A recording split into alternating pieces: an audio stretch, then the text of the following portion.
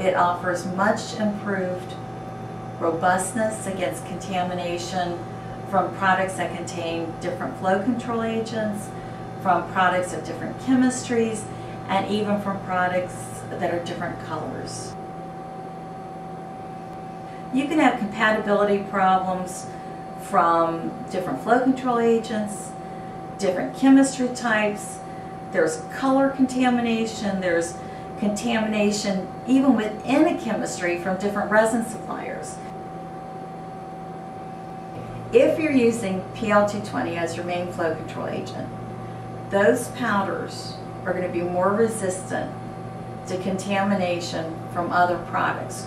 Whether those other products are the same chemistry but contain a different flow control agent, or whether those products are different chemistries. In other words, your hybrid containing PL-220 is going to be more resistant to contamination from a polyurethane. Your hybrid containing PL-220 would be more resistant from a powder coating that contains Resiflow P67. Situations where you're at risk for losing a customer because there are multiple complaints about contamination. Situations where your margins are very poor because you can't get a product out of your plant clean every time you make it, so you have to make multiple batches.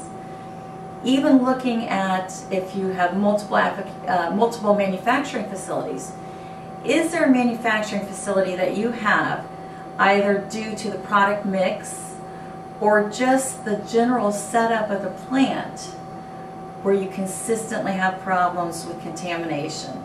You might want to look at switching that facility to Resiflow PL-220 to see if it cuts down on your rework. If you put Resiflow PL-220 in your powder coating, it should be more resistant to contamination and look better in that job shop environment than the competitor's products, especially when that competitor's product uses a different flow control agent. If you can look at your business and pick out particular problem products, whether it's a product that's very high flow, whether it's a product that goes to a customer who has poor housekeeping and consistently has complaints about your product, those would be two perfect opportunities to look at Resiflow PL-220 in your operation.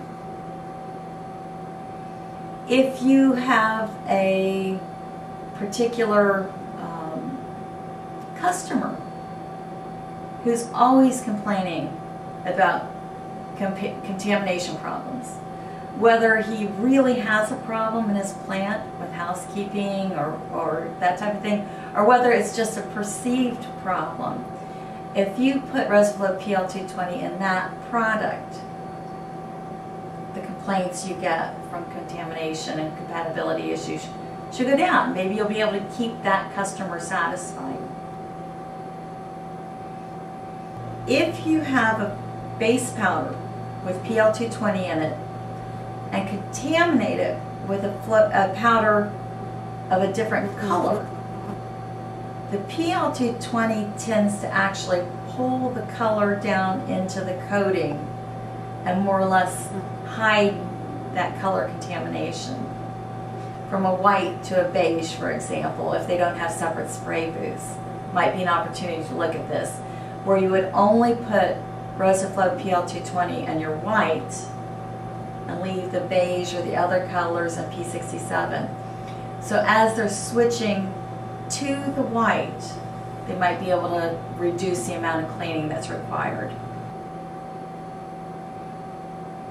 Let's say in your own application facility, you have a product that consistently is difficult to get out of the plant get it out of the plant clean without having to make multiple batches or without having to do a lot of rework. That would be a perfect opportunity to try PL-220 in that product.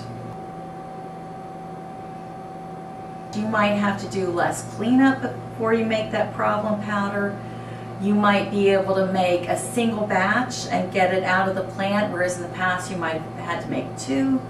You might avoid it being cratered from other products in the grinding and sieving operation, for example.